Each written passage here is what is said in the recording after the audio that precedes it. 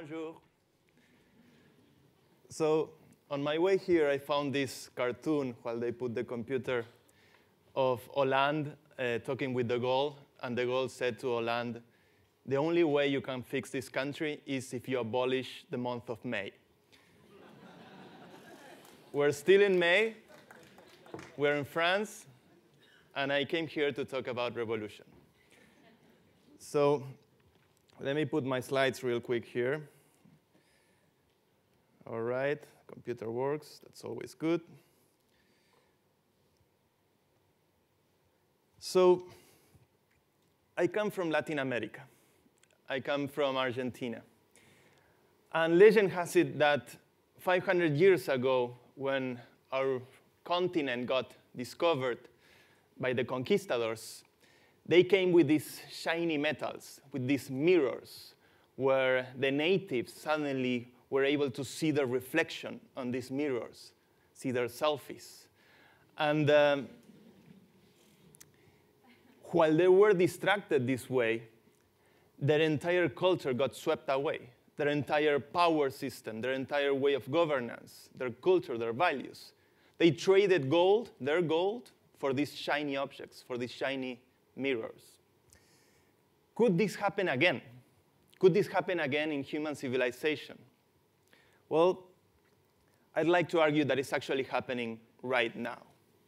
We are all obsessed with these black mirrors, taking selfies, looking at our own projection on this image, while the entire way of how the world is governed is completely changing.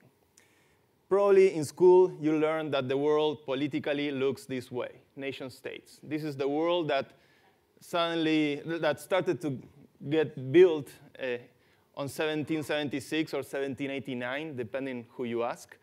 But this is the world that we're taught, the world that we're pretending to live in.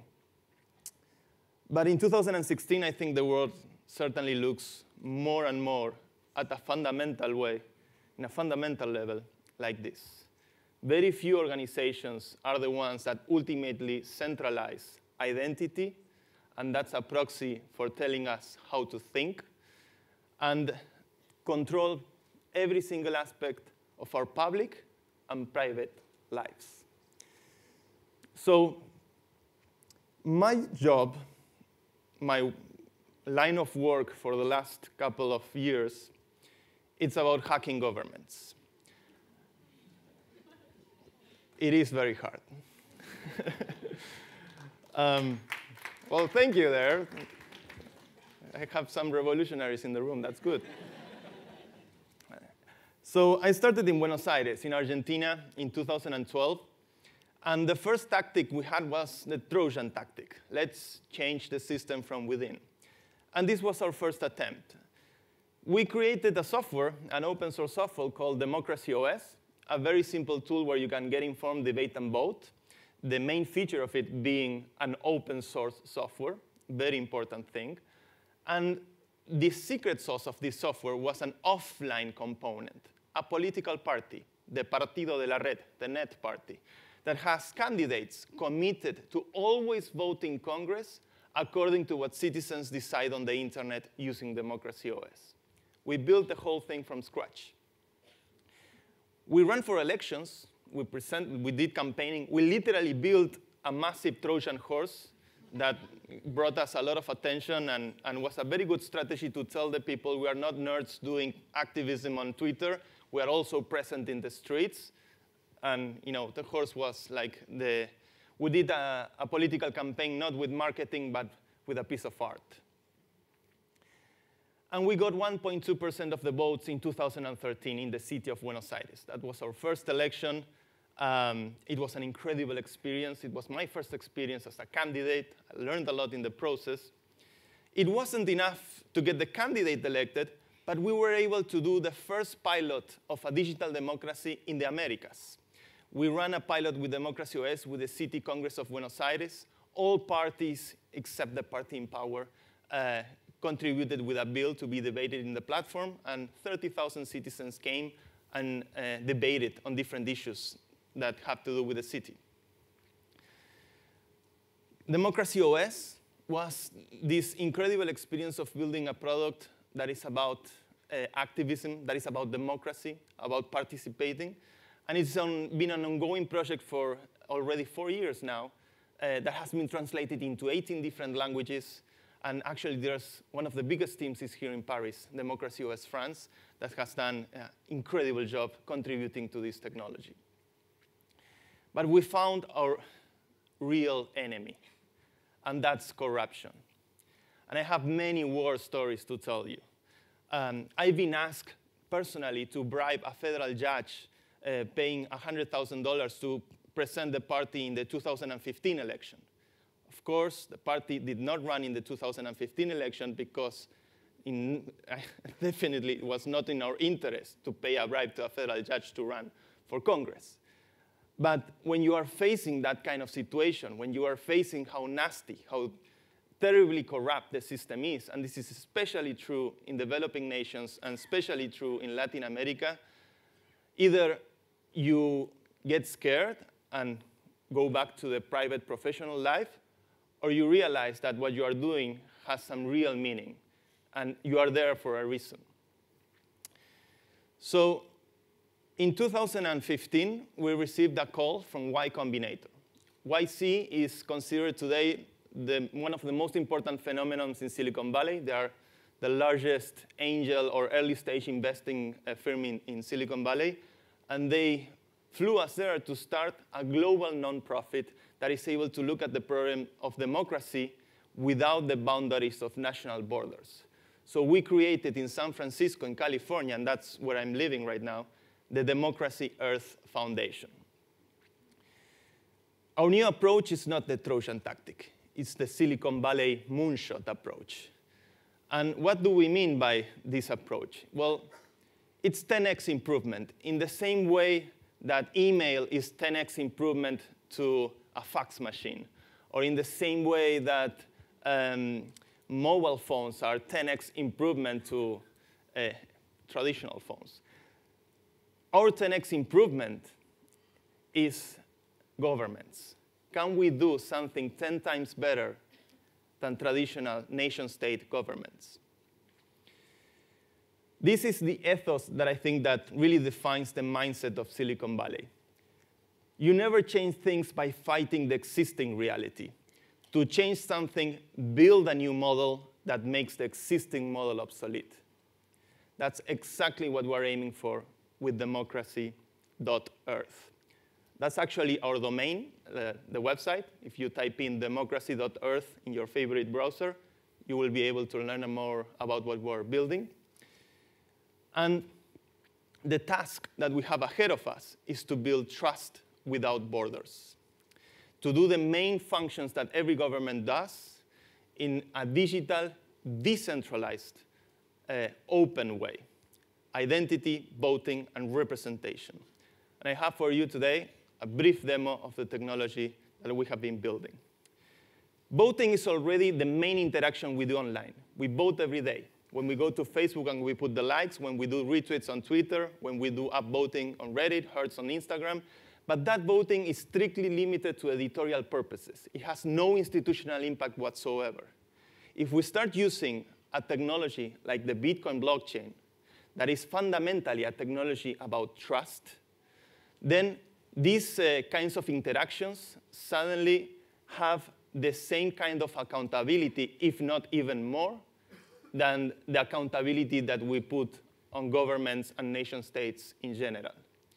And because it's digital technology, this is technology that does not recognize any frontier at all. It can work at a global scale. So identity. Today, we do identity two ways. Nation states give us passports, so we can move from one territory to the other. And corporations assign us passwords, so we can see our data in the servers of one corporation or the other. What we're doing is to store the blockchain or private keys instead in the servers of a corporation we do not know, in the supercomputer that we use every day, our cell phones. So traditional logins, you know this very well. You've probably done this many times. You type in your name, you start giving your data, and they start giving you free entertainment, free distractions, where you can put your selfies on. How would a blockchain authentication system would work?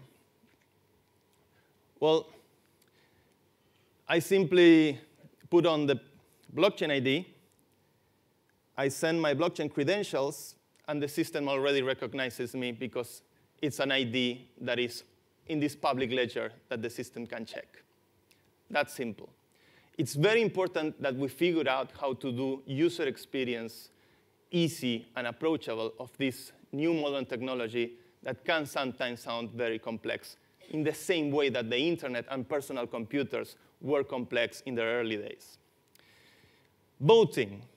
Today we vote in two ways. Nation states have authorities looking at ballot boxes, and corporations have servers and they count the likes, and we don't know where those likes come from many times.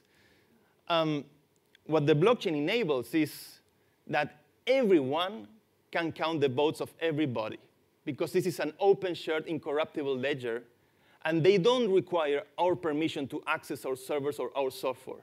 You simply look at the data stored in this public ledger. And that's a very important change, because it's been impossible to do democracy without a central authority until the appearance of this technology. And open source, at the end of the day, is about opening up the black box that can corrupt a system.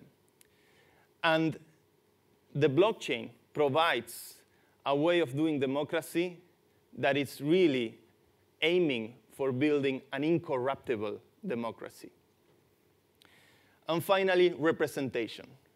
Nation states offer reality shows. They are very fun to watch on television. And corporations offer a fake way of voting that has no institutional impact. What we're looking at is emergent representation, that I can delegate trust to people I know, to my friends, to my colleagues, even sometimes to a politician. But I get to choose who I trust on certain topics. The way delegation works, it's a decision in the system, and you sign a contract between two parties, and you say, I want to delegate. Here, in this case, Satoshi Nakamoto is delegating power to Barack Obama and saying, yo, you can vote for me on topics that are related about cryptography, monetary policy, Federal Reserve. Actually, I would like it to be the other way around, Obama delegating Nakamoto. So I'm talking about democracy here. And democracy is the one political idea that is always incomplete. If democracy were a complete idea, it would be an absolutist ideology, just like every other ideology out there. Democracy is the one exception, and it's always a work in progress. And what we're looking at here is what democracy means in the 21st century, where we are facing serious global issues. And the internet, I deeply believe in this. The internet is what is going to write the history to be written in the 21st century. And the internet is not just a new way of communicating and making the establishment more accountable. The internet is just so much more than that. And it will transform the institutions that we use today to govern our societies, but it will also open up new institutional possibilities that we weren't able to think of before until the appearance of the internet and blockchain-based technology. So you may say I'm a dreamer, but I'm not the only one.